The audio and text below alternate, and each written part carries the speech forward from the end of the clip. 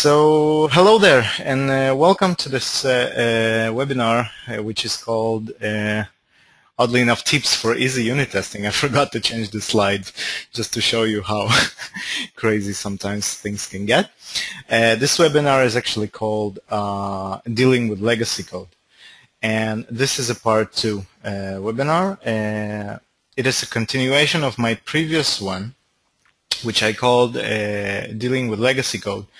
And today I would like to try something really special, and I think something that has never been tried before. And in fact, I am going to attempt and do some, attempt to refactor an application which is really complex, and it's really hard to test. And hopefully by the time this webinar ends, you will have a clear understanding on how to approach unit testing legacy code bases.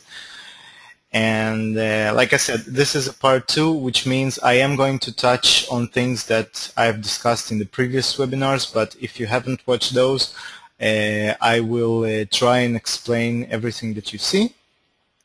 And before we get started, let me introduce myself. My name is Agile. I am a developer here at Typemock, and we have for you today two people will win an isolator license after this webinar is over. I believe there will be a poll or a survey sent to you. Those who complete the survey will enter a draw, and 2 lucky winners will get an isolator license. Also, we have an additional isolator license for those of you who are active on Twitter, and you can use the hashtag unit testing to ask the question and comment on this webinar, and one of those lucky ones will also get an isolator license. Now, marketing wanted me to have a lot more slides, but this is the entire slide I'm going to have. I'm going to jump straight into the code, and I will first explain what's going on, and later we will see how we can do something with it. So let me switch to Visual Studio right now. All right, so I'm going to close those tabs and start from the beginning. So previously on this webinar, I wanted an example of a real-world, quote-unquote, bad code. This is something that I haven't seen much done in a demo, because most of the times when you hear talks about refactoring or unit tests, people can talk a lot about the practices, and in the end show you a demo where they unit test a calculator or something very simple, something that does not even closely resemble a real-world scenario.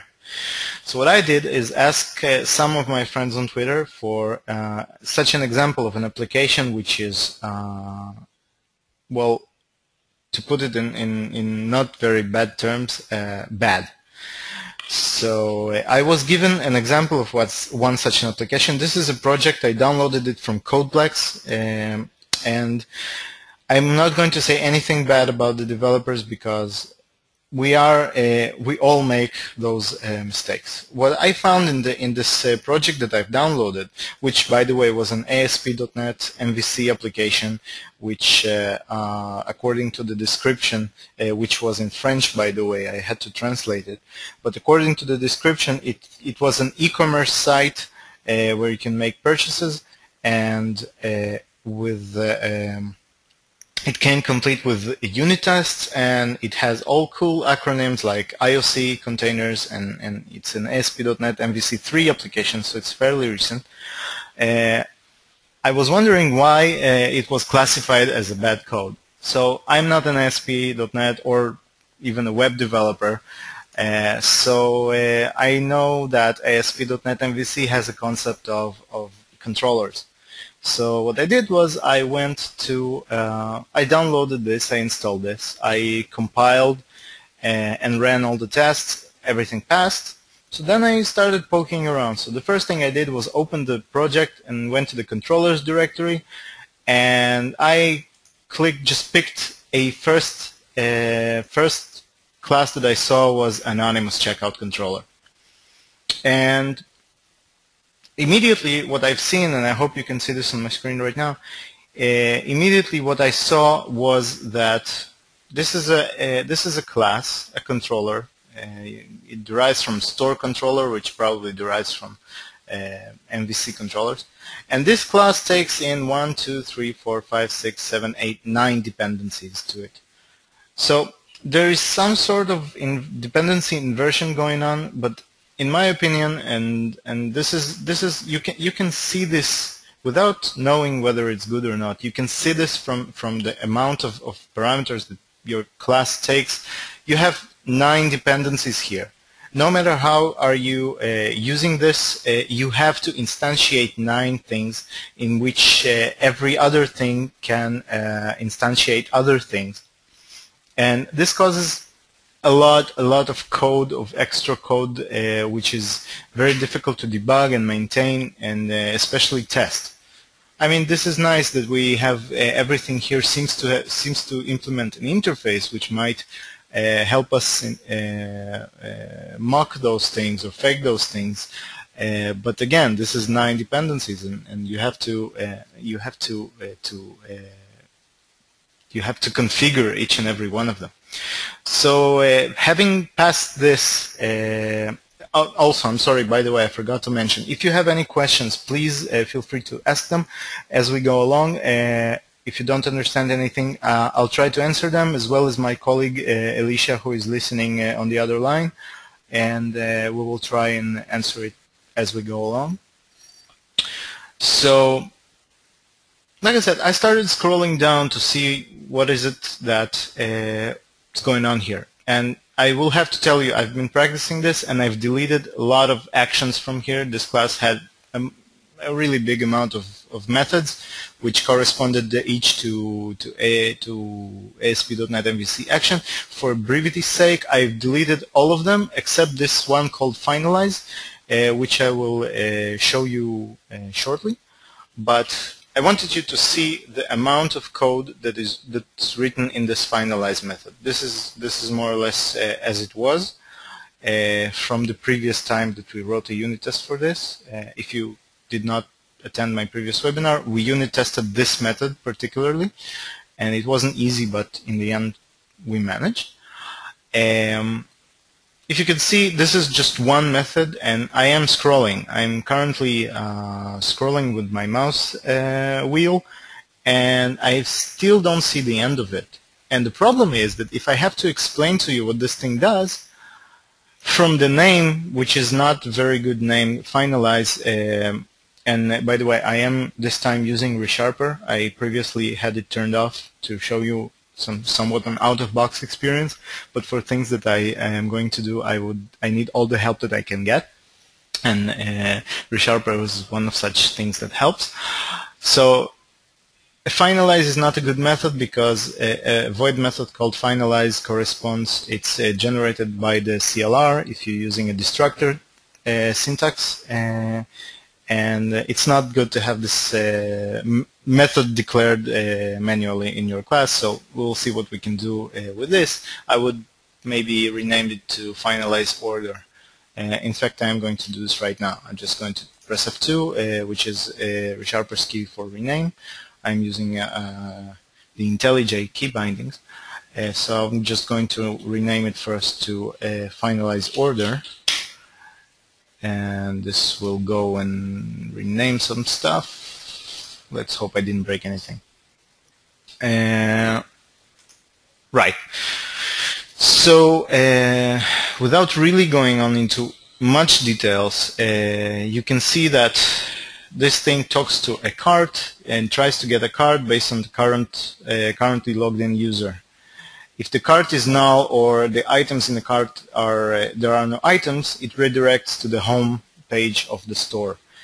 If there is no delivery or billing addresses, this redirects to the checkout page. And if the cart did not accept the store's conditions, probably this is probably some terms and condition things, then you are going to the checkout confirmation page. After that, there are some validation rules, and if those exist, they are added to the model state of the controller, and then redirected to another ASP page. After that, there's an entire sea of logic that deals with the case where a user is null. There are no user logged in currently. So from what I can see, and I haven't really been too deep into this, but I can see that it tries to create a registration from the visitor ID, and if that doesn't exist, so there's nothing to do. But if a registration exists, whatever that is, it copies the billing address from it, and then it goes and actually creates a user, saves the cookie for it, publishes an event that such a user was created, catches oddly an exception that might occur here, and then copies these things to the cart, closes the registration, does a lot of things that happen if the user is null. In my opinion, this entire thing does not belong here, and we will see what we can do to try and relieve this logic from this place. After that, you select the payment type, again from another service, then you check for errors again. And in the end, you have this transaction going on in which a tax is added.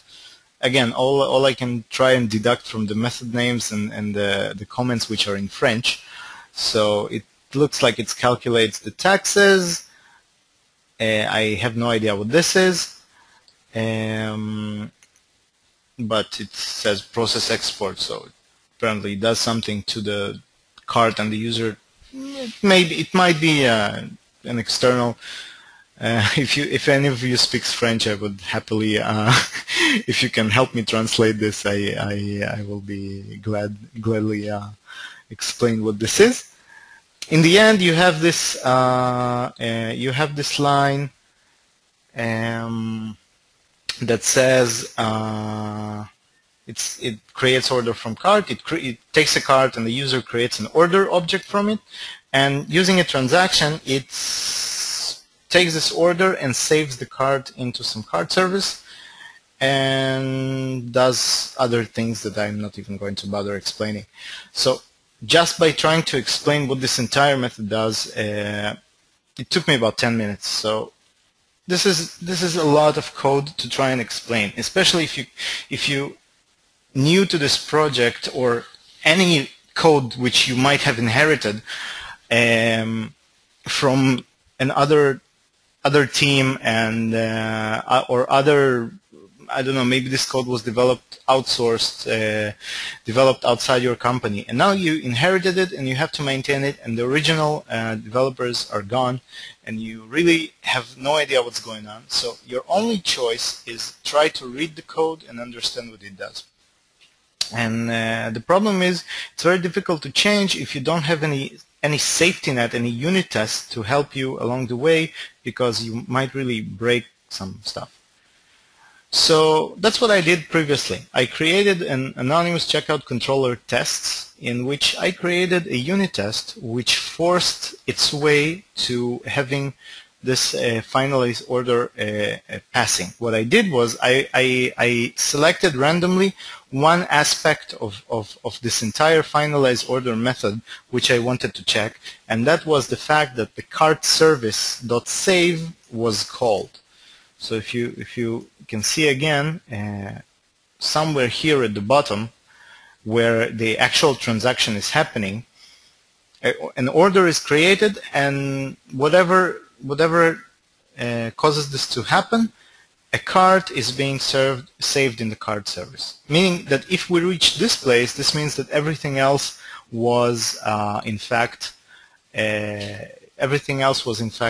working. That means we didn't have any validation errors, and that the user existed, and lots of other things occurred, and then we managed to save the card successfully. So this is exactly what this unit test sort of did. I will let you know exactly what this is in a minute, but in the end, I used the isolator API, and again, this is a rather advanced talk, so if you're not familiar with the isolator API, I go into much greater details in my previous webinars. You will get links to those at the end. This is called an verify API, and this allows you to check on an object, on any object at all, on any method, whether it was called with certain arguments, or whether it was not called at all. So this allows you to verify interaction between different objects. So what I did here, the test is broken into 3 parts: AAA, arranged, act, and assert. So the arrange part arranges the object under test, which was the anonymous checkout controller. The act part, and I'm sorry, all this belongs to the arrange. We had to make certain things behave in a certain way. So for example, in order for this to happen, for the card service to save successfully, I needed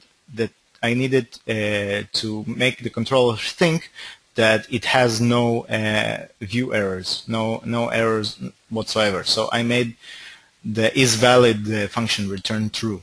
Again, I will touch on this a bit later. But in the end, when I called finalize order, and if I can run this test, I will run it using the Visual Studio Runner, although I can use just any runner that I want. So I can see that this test passes, which means that somewhere along the way, all those things, all those lines have caused this code to behave in such a way that it allowed me to get to this place. And it's very hard to do because there are many points in where we could fail. So what can we do with it? So now that we have one test that checks that the card service is saved, we must do something because we cannot leave this code in this state, because otherwise we will not be able to test much of anything else, and our tests will eventually become as big as the code itself, and you will not be able to maintain both. And you will find out that most of the people usually tend to throw the tests other than throwing their own code. So what can we do here? Well, first we can read the test that we already created and try and figure out what was it that we had to do in order for the test to pass. So let's see. We had to, just by reading this, we had to say that the card service get current order card, and by the way, this takes an null because by default isolator does not care about the arguments, so it just checks for method calls. So whenever anywhere in the system somebody calls card service dot get current order card, just return create cart with one item. What I did previously in the previous webinar, I created a cart. This is a simple CLR POCO object because this is a model. It doesn't have any logic, just simple getters and setters. From what you can see, mostly are properties, or simple properties. So what I did is just created an empty cart, added one item to it, created the billing address and the delivery address, and accepted the conditions. I made all of those things to correspond with whatever was required by reading the flow, whatever was required here in the finalize order method, not to get to this redirect. So, so this is the first thing we had to do. We had to fake many things. For example, I had to create a fake a fake current user. I had to fake this entire thing in order for this to work. And from this I can learn my required steps to make it pass. But in my opinion, this is specifying things on a too lower level. If I have to change something here that says, for instance, I can only go forward if my cart also have I can only go forward if my card also has a well, another flag set in, then I would have to add this flag here and go change all the tests that already using this to add this additional logic in, and this will be a lot of maintaining to do. And I have an excellent question here, and I'm sorry because I didn't stop on this part earlier. I have an excellent question here as to why the controller itself being declared as a fake, which is clearly the object under test. You never fake your object under test. So this was a trick I did in a previous webinar to kind of demonstrate to you what can you do in a case where you have an object which is really hard to create. Here you have a class that takes in the 9 dependencies. So instead of creating 9 dependencies, luckily it has all those dependencies as members on the class themselves. They were saved as simple properties. So I leveraged Isolator's unique ability to create what is called a recursive fake. To those of you who do not know, by default, every fake object that Isolator creates is a recursive fake. Recursive fake is such a fake that all the primitive values like ints and booleans return their defaults. So integers will be 0, booleans will be false, and strings will be empty rather than null. And if you have an object, so if you have A returning B and B returning string name, so your B will be automatically faked recursively. So you will never get a null, and you'll never get a null, and this allows you to rapidly try and prototype your tests without doing much of the explicit configuration. What I did here is that I said, Isolator, since you are able to fake everything on the method in such a way that it will never return null and it will never throw any exceptions, but it will rather create automatic fakes of everything. So I said to it, create me a fake instance of anonymous checkout controller. But if you notice the second line of the test, I want you to, when you get a call to the finalize order, that I want you to call originally. That means that whenever a call to finalize order is being made in the system, I want you to just call the original implementation instead of doing a fake. So this allows me to execute the logic inside the finalize order method, while everything else, every other property or method inside this class is giving me fake values. This makes my life easier, but it's not really a good practice. I needed to do this as a way to show that if you have hard time instantiating an object, because it has a lot of dependencies, there are tricks Isolator allows you to do, and maybe we'll do a future talk on Isolator tricks, which are which are not really known. So, by the way, what I could have done instead of doing this in retrospect, so I could have not create this controller as a fake object. I could have just declared it. So I could have declared it, and I could have said new anonymous checkout controller. Now, Isolator out of the box comes with a little thing we call the productivity add-in, or IntelliFake. IntelliTest, I'm sorry, and this allows you, with using a simple shortcut, to create fake dependencies automatically. So here I have 9 dependencies, so I can just press Alt/, and it will automatically create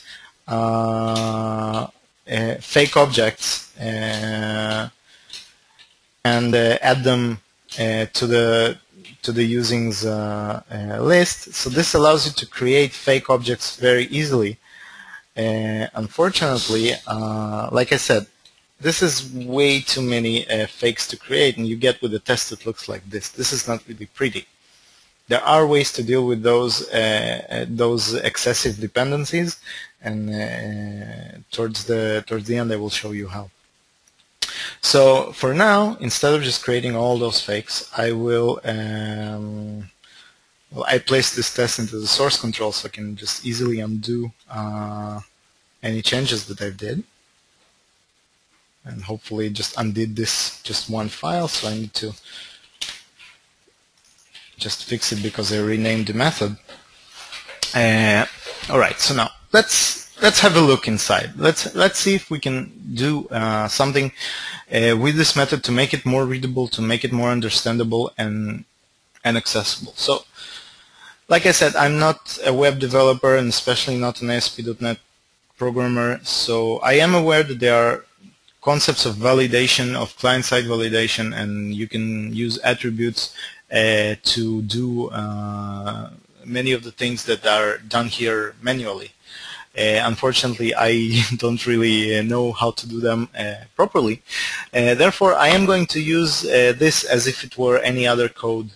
So I'm not going to use any of the tricks that are maybe provided for me by the framework. So I'm just going to approach this as if it were a regular, like, data access layer. So the simple validation will be done with using simple just methods. So let's see what's going on. I need a card. So obviously I could have passed this card from the outside somehow, or maybe expose it as a property, because this controller needs a card. It cannot work without a card. But I'll start with this, with user get user principal. This goes and gets a user out of the HTTP context. This is a controller. It wraps the HTTP context instance, and if you're not running on the web, there are ways to mock it or fake it, either with Isolator or the out-of-box tools that are provided with ASP.NET MVC. But because we are currently using a fake anonymous checkout controller, we are getting HTTP context faked for us automatically. I'm sorry, because we're using a fake of the anonymous checkout controller with this trick I did, it's faking it automatically for us. So what I'd like to do, and I'm going to use, I'm going to try and extract this thing, because I'm seeing that this is being called from several other places throughout this code. So I'm here another one. So I'm going to just try and create a variable from this. I'm going to I'm going to use ReSharper here, and it suggests that I have this thing is being used from 5 different places. So it's already a smell, if you will, that I have something that is being continuously called 5 times, which I can just simply create a variable once and just call it user principal without really changing the meaning right now. But at least I have a user principal. So now what I can do is I am creating, this is too many vars here, so I'm going to just turn them into the type names so everything is clearer a bit. So we get a card based on the user principal, and then we do some stuff with this card, and then we get the current user. And from my brief experience with this code, I am going to need this user a bit later, so I'm going to simply move it a little bit here. Because what I want to do is I want to take this entire thing, like this entire validation logic, and I will simply use the extract method refactoring. You can have this in Visual Studio itself. Any refactoring tool allows you to just select more or less any block of code and extract a method from it. Now, because there are several return points, it is going to be more difficult, and the method by default, the suggested is really ugly without parameters, and I want to avoid it. So you need to carefully choose what you're doing here. But before I actually click this is what I want to do. I mean, I have several things that redirect to a route in case there is an error. All right, so this method returns an action result, and I believe that this entire thing is returns an object which is castable or deriving from action result. So I want to, in pseudocode, I want to do something like this. If, like, let's say I can do like action result equals like validate cart, let's say, which takes in some parameters. And then I can say if result is not equal to null, if result is not equal to null, then just simply return result. This will allow me to offload this logic to another method, which there will check for all those things that it needs to, and return an appropriate route in case I need to go to one. And if not, it can simply return a null. So I can do this using the extract method refactoring by just selecting this and pressing the appropriate shortcut. And I will, after this webinar is over, I will go and annotate this video with the shortcuts I'm using, so you can do this too. So I wanted to return an action result, this method, and it takes in a user in a cart, and I will simply name this method. Validate cart. And I'm sorry, I have tried using this with just bare bones tools that coming from Visual Studio, and again, this is pushing really tight. I couldn't just do it within the time frame. So here I have something that's called validate cart, and what it does is just doing this entire validation and returning null in case everything is fine. So also I've been told that here's another piece of logic that goes in and makes sure that there are some sort of validation rules going on. It goes into sales service and just goes validate order cart, whatever that means, and gets back a collection of broken rules, which is of type, let's see what type it is. It's a list of broken rule, and then it adds them to the model state, but there is no model here to be set. So this entire thing does, in case that there are errors, all right, so it redirects to this view, which is located somewhere else. And from what I understand, this thing only checks if there are broken rules, so I don't need to use the model state for this. To my understanding, the only thing I can do, in fact, is instead of using this model state, all right, instead of using the controller model for checking my errors, I can simply do an if statement. So if I have any broken rules, there's a link extension method which is called any, and it returns true in case I have any sequence, just any item in the sequence. So if I have any broken rules, simply return. And this thing looks very much like the validation rules that I used before. So I can now just simply take it, and I can go into the validate cart to the definition and just simply paste it here. So what I am doing, I'm semi-manually refactoring, and I am trying to maintain the logic, maintain the meaning of the code without really, I'm changing the code, but without really altering the meaning of it. So I will just rename this variable to action result, and now I have more or less what I wanted. So let me try and run the test, and let's see what happens.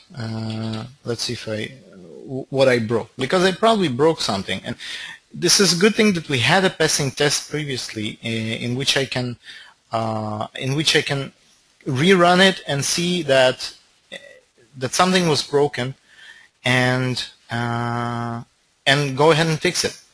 And unfortunately, this is a chicken and egg thing, because you cannot really write a test until you understand your code, and you cannot really understand your code until you're refactoring it, until you refactor or read it enough so you sort of understand it.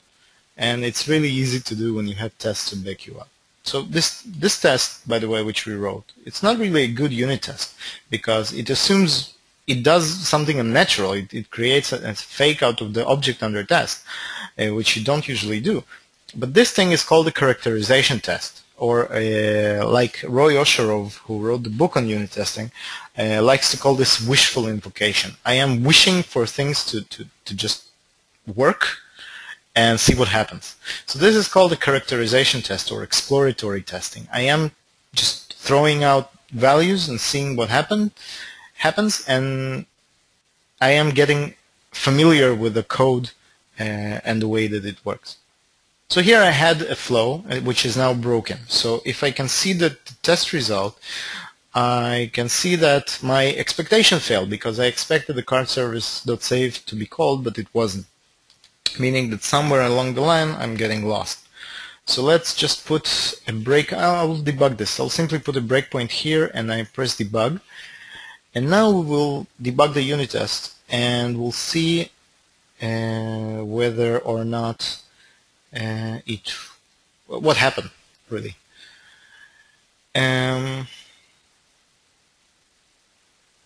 So this takes a few times. This is my main development machine. This is not a demo machine, so I probably have lots of debug symbols loaded. So let's see. I have a principal, I have a cart, and I have a user. All those are not null, so let's see. Oh, I see what happened. I see what happened. So I have an action result which I don't need. I want this to be null, in fact. But I do have an action result and it returns. And the reason I have an action result is because the trick that we did earlier to create an instance of this class is coming to, I'm sorry, pardon my French, but to bite us in the ass. Because as you might remember, isolator fakes every method recursively, which is not explicitly specified. So by extracting this method called validateCart, which is just a private method, isolator does not execute. Isolator doesn't care what's in here. It simply returns a fake action result. So this thing doesn't return null. So in order to fix it, there are two things that I can do. Well, there are three things that I can do. I can either not use a fake object, but use a real one with fake dependencies, but I don't really want to do this right now because of the time constraints. I can either make this internal. In fact, this is what I'm going to do. I can either leave it as is as a private class, as a private method, and just use the isolator non-public API. Isolator non-public API to fake this method, but I can just simply write isolate.nonpublic.whenCalled, and this is using the same semantics as the when called, but without. It's not strongly typed. This is one of the reasons not using using non-public API is not really recommended, because you are using strings, and if you rename things or delete things, you do not know about them immediately. So I can either use this and specify the name as a string, or for the sake of testability right now, I can turn this into an internal method, and now I can simply say that when validate cart with I don't care about the arguments by default, because for this particular test I am assuming that my validation did not return any errors. So what I can do is instruct isolator to say, when somebody is calling validate cart, just simply return null, because I don't really care about any of the logic in there. I am assuming that no redirection directives were returned to me. Therefore, I need you to go ahead and just simply return and return null and continue. So now that I did this, I am running the test again. Hopefully, it will pass. All right, so now it's passing again. So I'm changing the logic a little bit. I need to speed this up because I believe we're going to be out of time shortly. And I do have a question here about how come my code compiles if ReSharper shows an error here. And this is not really the topic of the conversation, but I'm using ReSharper 6, and it can detect if you're using the incorrect view names, which it cannot really resolve. And it shows them as an error of ReSharper, but it's not really a compilation error because you'll probably crash this. This will probably crash at runtime, but I don't really know because I never actually run this. I only using the unit test to verify the logic works. So now we have a passing test. So by now, all I did was offload some logic, some of the validation logic, instead of like there were 15 lines. How many lines are here? There are about 1, 2, 3, 4. There are about 15, 20 lines. So I moved those 15 to 20 lines behind one single method. All I did was group together a common logic, a common, so to speak, concern, and just hide it behind one method. From here, I can do several things. And this is, I'm not going into it right now, but this is hopefully something that you can realize. Trust your tools. Just use the refactoring tools which you can to gradually either rename variables or just identify pieces of code which you can extract into methods. Later, you can take this method, this validate cart method, and if you truly think it does not belong in here, which it might very well be, you can put this entire thing into another class, another helper method, or an extension method, and have it, or maybe do this attribute based as Visual Studio, as ASP.NET MVC allows you to do. Just put this into an attribute and allow the framework to do this for you. So you don't have to have it inside your main logic. I mean, this is a complex this is a complex flow. And what you need to do is you need to gradually make, and this is what I insist on, you need to make those gradual changes until you really understand what it's doing. And only then you will be able to understand what does belong and what does not belong into this entire class. So from my gut feeling, I can say that this entire thing that deals with the user equals null, and it goes ahead and creates the user, I'm saying that this entire thing does not belong here at all. Not to the checkout controller, not to the finalize order. And what I can do, I can just simply take all this thing and do the very thing I did with the verify cart method. I can start by extracting the method. Just simply take this entire logic, which has a catch in the middle and does a bunch of assignments. I can take this entire thing, try to do an extract method. But as you can see, this creates an even scarier monster, because no matter what kind of permutations I do here, I cannot really have something that looks okay, even after some, so to speak, refactoring, because I have a method that takes in a cart and is new customer boolean, and then as an out parameters gives an action result and other stuff which are really not nasty. So you have to read this through and understand. So instead of just going and doing that, I can see that it tries to create a registration from an account service, and if the registration is null, it goes to the checkout. So if you don't have a registration, because whatever registration is, other code here is using it, and without registration you cannot really continue. So what I would do is I would leave this check here because it has a return, and I would take this entire thing that uses this registration object and try to extract method on it. So it takes in much less parameters, and it's still not really pretty, but I believe I can work around, because it creates a user and it needs to return this user. So let's see if I use a return. Alright, so let's try this. So if a user is null, it's calling a password function. It's not really so, but let's try and rename it and call it create user from registration.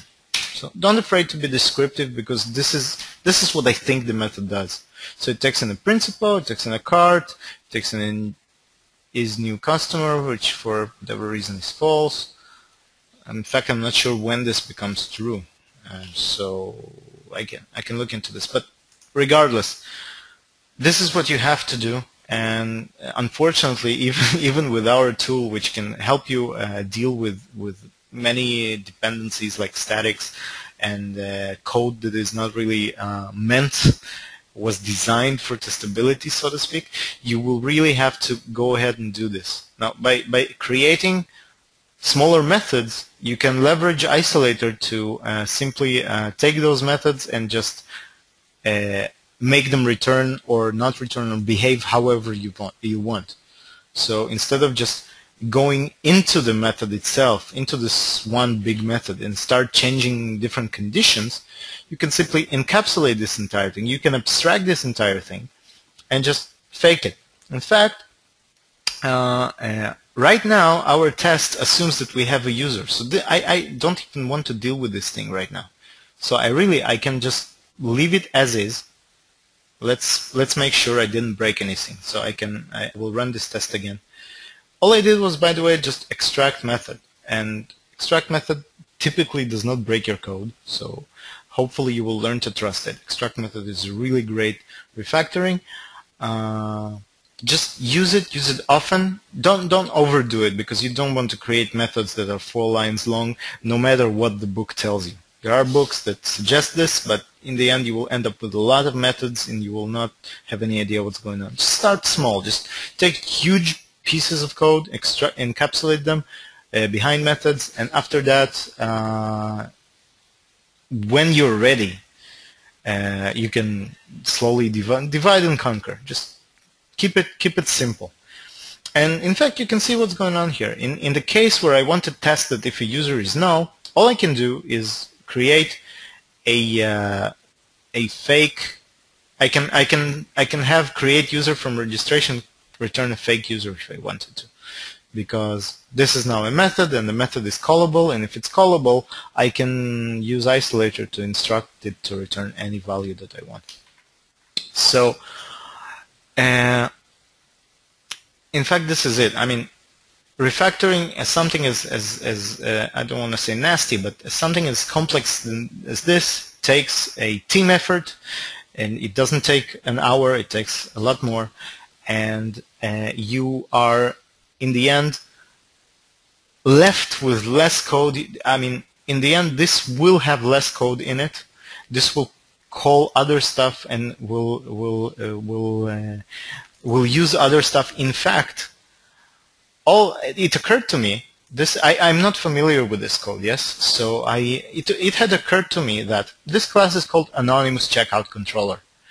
And what happens here, it checks whether there's a user logged in. If a user is logged in, if a user is not logged in, it goes ahead and creates the user. But what if a user is logged in? So it goes into the sales service and it processes the order. So this entire thing seems to me that it handles just a case where a user is null.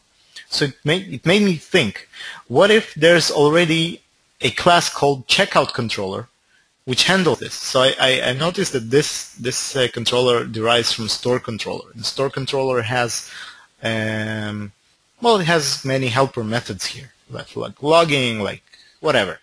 But I went to the controllers directory again, and then I saw I have a checkout controller, and I can see that it also takes 9 dependencies. It is as almost if it was copy-pasted. I mean, I have the exact same methods here, like shipping and all those methods. I deleted those because I wanted to do this for the sake of this presentation. But I went and deleted all those methods, but in the end, I have a method called finalize, which you can notice, this is a checkout controller. If you'll notice, this does particularly it's practically identical to the anonymous checkout controls. This is a copy-paste situation. This checks for a